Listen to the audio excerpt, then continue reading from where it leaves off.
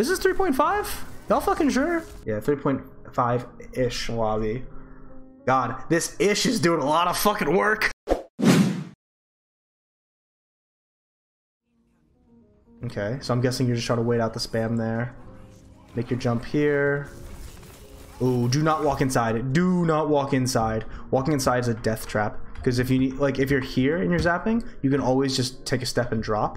If you're here and you're dropping, then you have to step backwards, then go this way, then drop. Many more steps just by walking past this choke. Plus, you can also get trapped. Like, it's very unlikely the maze there or something, but you can get body blocked. I've seen a lot of people, like, play ball or something here and roll through this way to boop you in and then stop at this door to body block you. There's a lot of counterplay. You should honestly, if you're making this jump, try to land around here. So when you bubble, it bubbles here, right? So the arc is closer to like the doorway itself. So like you block any stuns that are coming towards you. Yeah, don't drop directly on the door and then walk through. Very dangerous, very punishable. Yeah, you don't care about this high ground necessarily. Like, this bridge isn't that good for you. It's more that you can't let the enemy have this bridge. The enemy have this bridge, then they can make engagements from behind you, and that's very bad. So you just gotta make sure they don't have it. Yeah, this is fine. Bubble, you missed your bubble a little bit. Yeah. So this map, so maps work kind of differently. There's sort of like 4 different ways of looking at maps. There is corner to corner, right? And that could be like, you know, oh, we take this corner, then we take this corner, then we take this corner, and we push. There is 4 corners, right? Sometimes the map is kind of like a box, and you got to focus on the 4 corners. So like if there were 4 corners here, it'd be like 1, both high ground and low ground, maybe 2, high ground and low ground, 3 and 4, right? That would be like the 4 corners, kind of like your box setup. Again, this is not a great map for 4 corners. This is what I call 2 zones. There are 2 important places that you need to be fighting. The first one is this high ground and this one as well, right? High grounds and then the point itself. Here, it's super duper important that as the attacking team, you control this high ground and this high ground. Both high grounds are useful to you, but it's also useful to them. Sometimes with space, especially for like the 2 point setup, right? Where one point might be a high ground or important location, the other one being the point itself. Sometimes it's more important that the enemy don't have it. You might not be able to use it, but you just cannot let the enemy have this. This is too strong for them. So as the monkey, you need to take this high ground first, and then afterwards, this high ground you can use for pushing the card itself. So this is a 2-point sort of setup. But because you're going so aggressive like this and just making dives willy-nilly, this Baptiste and Mercy just get to chill here for free, right? Rain healing down from above, and you're never going to be able to actually get kills here. Like, even here. I mean, maybe here, but that's her fault. Now, you are able to execute, but, you know, it could have been a lot worse. Like, for example, if like a soldier was up here or something, or like the Echo played this corner a little bit better. Like, I don't know why the Echo died. Where did he die from? Yeah, like this Echo's positioning, actual trash. If instead she's, you know, didn't choose to shoot at the fucking nano monkey who had bubble, she shot over here and started landing sticks.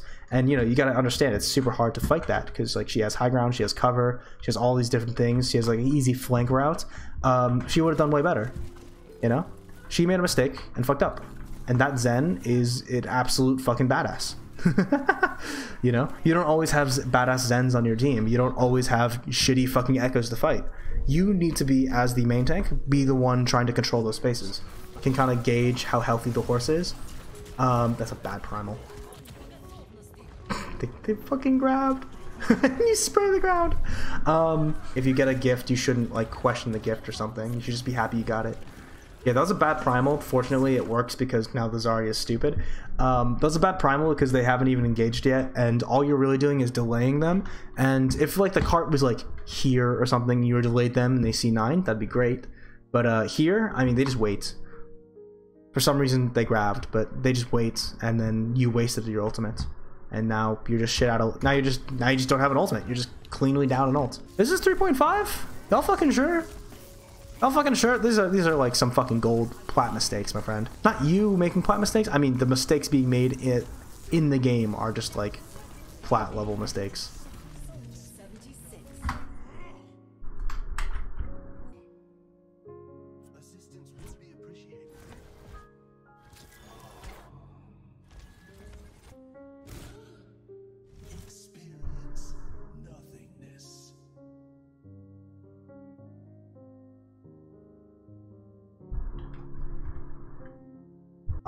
Pretty sure it very clearly says, very clearly says 3.5. Yeah, 3.5-ish lobby. God, this ish is doing a lot of fucking work. Okay, well, yeah, fucking interesting. What the fuck is this team about? Still get the bro, what is this game?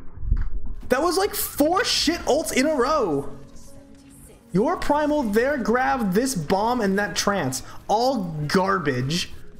Yeah, if you guys can't watch it live, you can always watch it afterwards. God damn, dude, what the fuck is wrong with this game?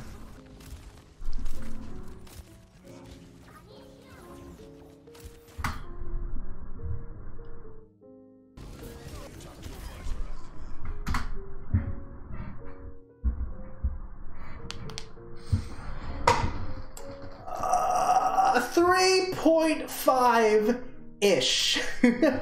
But if I was reviewing the Ana, I would be a lot nicer than the Ana. I'd be talking trash about you. Yeah, that was dumb.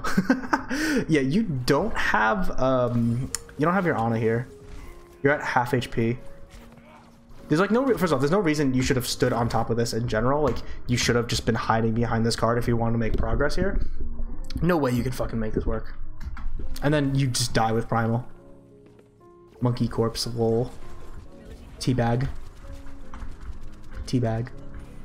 There's a lot of situations here where it's like, how are you not dead? Yeah, this is another questionable primal rage. See the bad part about this. It was calculated. I'm just really bad at math. Like let's be honest. What happens if you get a 6-man primal rage here? You kill everyone, knock 4 of them off the ledge over there, right? Get a bunch of them in the corner, just absolutely pop off, right? Absolutely the coolest play of your fucking life. Then what? Then they respawn, and then they take another fight, and they take another fight, and you just don't have fucking primal. Best case scenario is you just have to take another fight. Down your ultimate.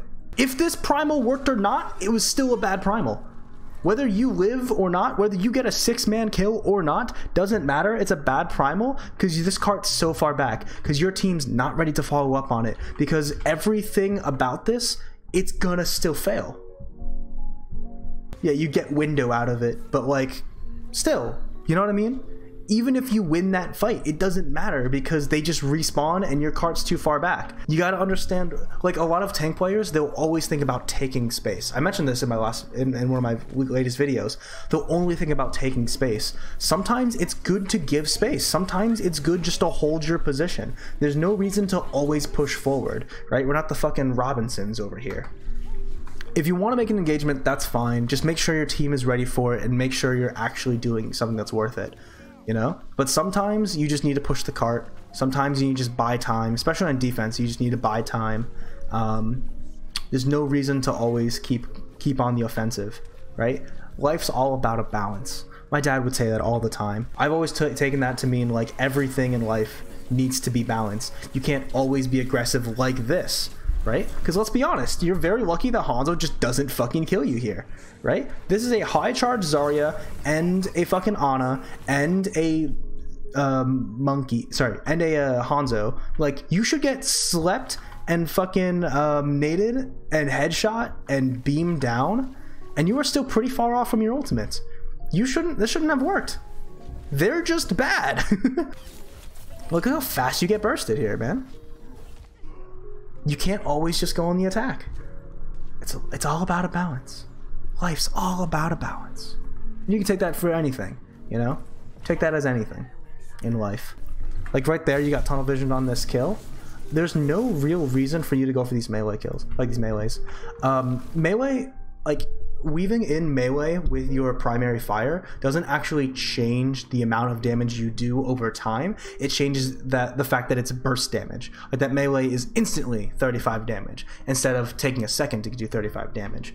But like if you were to do them back to back, like just holding down the button and throwing melees in between, they would do the exact same amount of damage, or at least close enough where it doesn't matter. So for you to push forward like this is actually a huge int, because you're cutting your line of sight from the Ana. Sure, the Ana's busy right now and probably wouldn't have healed you anyways, but because you pushed forward like this, getting too aggressive, too tunnel visioned, now you're not losing LOS of your supports, right? And then you try to escape and you just don't make it. You could have survived that. Now, I don't think you would have because your Ana wasn't looking at you, but like you could have survived that for sure. I don't know why he primaled there. That was a terrible fucking primal. You're the only one shooting at him. Yeah. I mean, Monkey really can't peel. Like, sure, you can throw a bubble down and help people, but realistically, he can't peel anything. Like, it's just not your job. If you were playing a different character, maybe you could, but that's just not your job. Do what you're meant to do, my friend. If you're a monkey meant to go in, go in. You know, just be smart about it. Calculate. Don't just go in and int. Okay, you should make a move because your Reaper's in position. You should make a move because your Reaper's in position. You should make a move because your Reaper's in position. That Zarya just bubbled. She's actually very vulnerable. Go, go, go, go, go. Too far. Okay, you have Primal though, so that's okay. Then you get slept. Please don't get bursted down again. I swear to God, if this is your like 3rd or 4th time getting killed during Primal, I'm gonna cry. I think the biggest thing is you gotta think about where you're landing, right? It's not good enough to jump on a target. You gotta jump on a target in the correct position. You tend to jump just like wherever the Ana is. Like here, when you jumped, I said too far, because you're just too far away from, one, your team, but any natural cover as well. So you made this jump, and look where you land. Like, let's zoom out a little bit. Let's zoom out. Look at where you land, right here. If your bubble breaks, where do you go? Sure, you're gonna get like 80 to primal, but I mean 80 is a little bit low, especially if you're only zapping one target. If your bubble breaks, you're kind of fucked, aren't you? Like, this guy is, you know, what's it called? Sonic arrowing? No. Storm arrowing your shield. It's gonna break really quickly, right? Is at least if they actually put focus fire on it. You're not gonna be able to kill this Ana in time, right? What do you do? Where do you back up, right? Are you gonna like hide here or here, or what, are you gonna hide here? You gonna get back to the columns over here where your team are? No, you're just out in the open with nowhere to go. You need to think about this stuff. You can't just go in aggressive. Honestly, it probably would have been better to go for like the Hanzo or the Zarya or even the Mercy here, because they're all in better locations to make the dive. Sure, the Ana's out of position, she's just standing out in the open, but like your Hanzo should deal with that, right? You should have dove somewhere closer to like here, where you can zap, you can drop a bubble, delay your bubble, drop it later, then use this cover as like some sort of like shield and stuff, and then you can jump out when you need to. But here, this is just so risky, just so risky. You do get primal. Nanoed. So we talked a little bit about this with the Echo gameplay, just a little bit, about when you're flying as Echo, try to pick a location you're trying to go to. Don't just fly up in the air. You're sort of doing that, but your location is just whatever target you're diving, right? You got to think about your own survivability. You don't bubble against the monkey, by the way. The monkey, your shield doesn't do anything against the monkey. You know, just got to be a little more calculated about this. Okay. Yeah, so this happens a lot. On second point, people tend to get staggered, and then you guys just lose second point. Like, you had no fight. There was not a single fight there. My best advice for second point is, like, especially if you're in comms, just reset. I don't know why, but for some reason, Overwatch players, especially at the lower elos, but even as high as like Masters and GM, will just refuse to do nothing. Don't counter dive. Right? Trade backlines. This is useless. You're not doing anything here. You're literally useless. You wasted bubble, you wasted leap. Now you can't make an engagement. Now they just reset for free. I'm not for free, they used 2 ultimates for it, but that's why it was so bad for you to go after that monkey, like to counter engage that monkey up there, because you never really got to make your own move.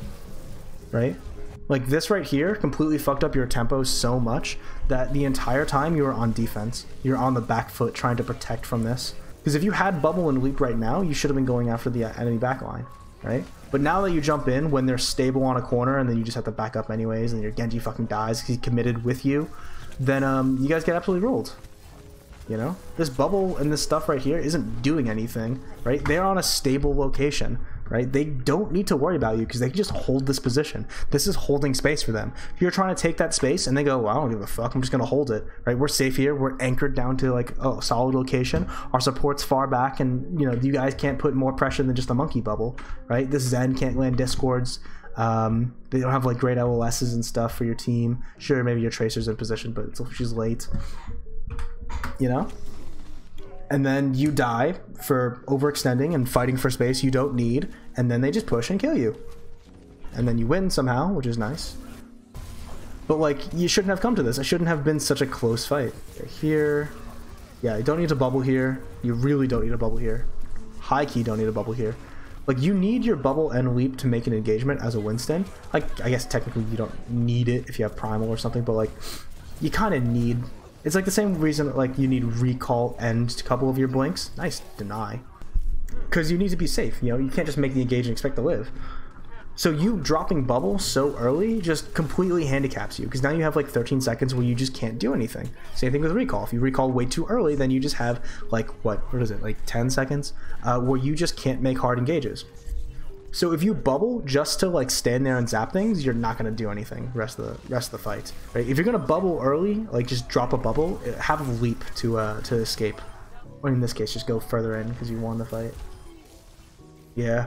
Cooldown management, very important. One of the easiest ways to throw on Monkey is just dropping bubble when you shouldn't have.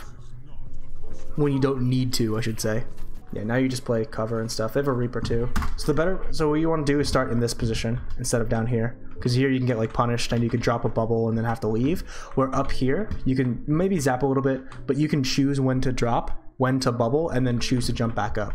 Where from here, you don't get to choose when you get to engage, they get to engage on you, right? So you're playing like a Reinhardt right now. Play like a monkey, use your mobility, right? If you can, always start on the high ground. That is a terrible leap and a terrible bubble. And are you gonna get hurt for this? I don't like your odds. Not gonna lie, this might be bad for you. No. Then you primal for no reason. Okay. And your primal gets no value. Your homie's primaling a turret. Jesus fucking Christ, man. You're gonna get hooked. Nope, never mind. And you get bashed because you walk past your shield. You jump way too late. Jump before your bubble breaks. Don't let your bubble break and then turn to jump. Like, once your shield gets to about like 200 or 100 HP, that's when you want to like start looking for your leap out. That's a terrible bubble because now your bubble's getting broken by the coon. Again, you don't need a bubble here. Why didn't you just like walk around the corner here? Again, you should be on the high grounds. There's no reason they should land that bash and hook on you like that. Yeah, you're just allowing them to do shit to you. You need to be smarter about this. But honestly, you're kind of playing like a really shitty Reinhardt. Not gonna lie, Chief. Like the way you're taking and holding space, you're basically playing Rein. Dying with primal. Cringe! Imagine you get a VOD review from a fucking Contenders coach and he just goes, ugh, cringe. Oh no, cringe. Okay, bad primal. I know you're trying to C9, but it's not gonna be possible. No fucking way. Never mind. Fuck me. So, close game. You won, but barely. Like, your team sort of saved your ass. Like, you didn't win, your team won. Feel me? Like, you should have been punished way harder than you did, and you did get punished several times, but your teammates were able to bail you out. So, you know, a little close. Omega lol. Omega lol indeed. About you and how you've been treating me, and I thought, why do I love you? The house creaks as the sun hits my blind eyes. I can feel the cold outside.